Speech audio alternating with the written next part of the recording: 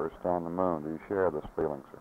Yes, I certainly do. I share that feeling. I would like to say that I think that the significant thing as to where the Russians stand in exploring the moon with respect to where we stand is what they're doing today in development. And the fruits of this will be born several years later.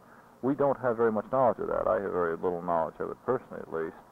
And so it's a hard thing to judge. I think we have a sound engineering program. I think we're pressing it forward. I have every confidence that unless the Russians are doing many, many things in development that we're not aware of, that we are going to be first on the moon.